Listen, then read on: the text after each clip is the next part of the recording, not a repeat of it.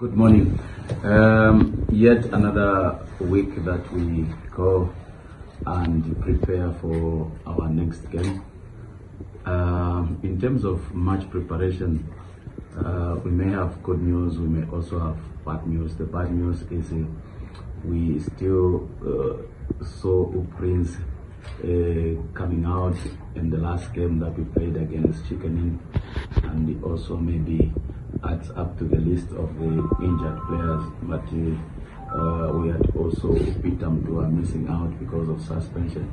Maybe the only consolation is Godfrey Makaruse. I think is almost certain to be available for the game this week. We are still yet to assess the levels of fitness on Neva Rouse, and maybe our other challenges.